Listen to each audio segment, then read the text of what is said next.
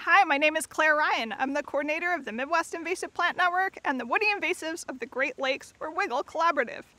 Today I'm going to tell you about the invasive tree Norway maple, Acer platanoides.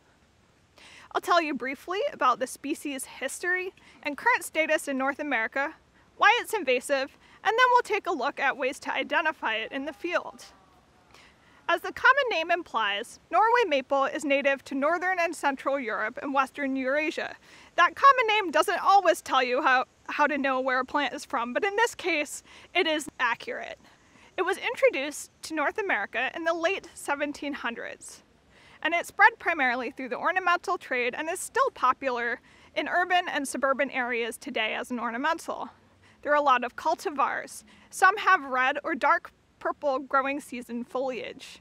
Records of this species occurring outside of cultivation are primarily in the northeastern quarter of the continental US. There are some in Ontario, Quebec, and the Pacific Northwest as well.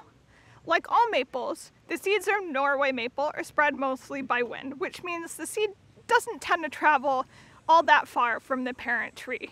Due to high adaptability to shade and various soil types, Norway maple seeds can grow in a lot of different settings. It invades forest edges like the area I'm in right now, old fields, rights of way, generally disturbed areas first, but it can move into closed, undisturbed forest areas over generation because the seedlings are very shade tolerant. It can become dominant in the understory, displacing and shading out native understory plants and reducing overall diversity. Identification can be a real challenge because Norway maple looks similar to native maples, particularly sugar maple, so let's take a close look at those key identification features. Norway maples at maturity can grow over 40 feet tall with a similar crown width. The crown is roundish in shape and very dense. It casts a lot of shade. The leaves are oppositely arranged and have the quintessential maple leaf shape, like sugar maple, or like the leaf you see on the Canadian flag. The leaf of Norway maple tends to be somewhat wider and have more lobes, up to 9 lobes, compared to sugar maple.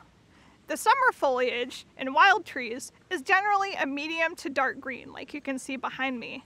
But this doesn't mean that the red-leaved cultivars don't contribute to escape populations. They absolutely do, and there's been research showing that. Fall foliage of Norway maple is a medium to dull golden color. It's not brilliantly colored, and it doesn't have any tinges of orange or red. When squeezed, the leaf stalk, or petiole, of Norway maple exudes a white latex-like liquid. Native maples may also have some fluid in those petioles, but it's going to be clear. Norway maples flower in spring as leaves emerge and mature their helicopter seeds, which the technical term for that is paired samara, in the summer. The two halves of the paired samaras are set at a wide angle, like a coat hanger. Native maple samara pairs are distinctly downward sloped, kind of like that. If you have a Norway maple on your property, we recommend that you consider removing it and replacing it with a non-invasive tree, especially if the tree is located within 1,000 feet or so of a natural area or a forested right-of-way. This tree does not sucker aggressively from the roots, so there are more control options available to you. Native maples are great for naturalized settings and for lower intensity developed areas with good soil, but they may not thrive in the compacted soils of intensely urban areas or in places with bad air pollution. Freeman's maple is a hybrid between the native red and silver maple. It might be the most adaptable native option for you.